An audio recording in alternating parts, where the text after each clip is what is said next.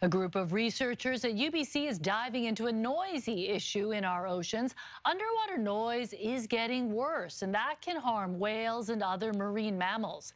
Here's CTV's Michelle Bernaro with what's being done.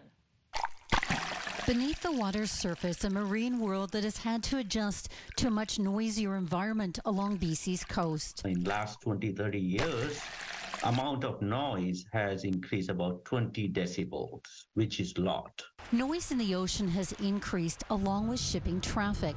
Researchers say the Port of Vancouver sees up to 4,000 vessels every year, and they bring with them noisy propellers which, up close, can be almost as loud as a jet engine and disrupt marine life within a 100-kilometer radius. Noise probably affects all marine mammals. We suspect that some are more sensitive than others, depending on the extent to which they use sound to communicate and to find their food or to avoid being eaten. Chronic ship noise can lead to stress, hearing loss, and feeding problems for marine mammals. And I think it comes as a real shock when we hear just how noisy the ocean has become. So, for example, in BC, probably the biggest source of noise we have right now is from BC ferries. It's a very complex problem. Supported by federal funding, UBC engineers are looking at ways to dampen noise from propellers by minimizing turbulence.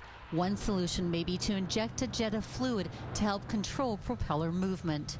We are looking at engineering design. Can we improve the design of these propellers and vessels? Researchers are also developing artificial intelligence that will alert ship operators to marine mammals so they can adjust their location. Trite says mammals have found ways to compensate for the increased noise. Those seem to be the ways in which marine mammals are adapting, is to have to call louder and to be closer together. But he hopes new research will uncover solutions that reduce underwater noise pollution. Michelle Bernaro, CTV News, Vancouver.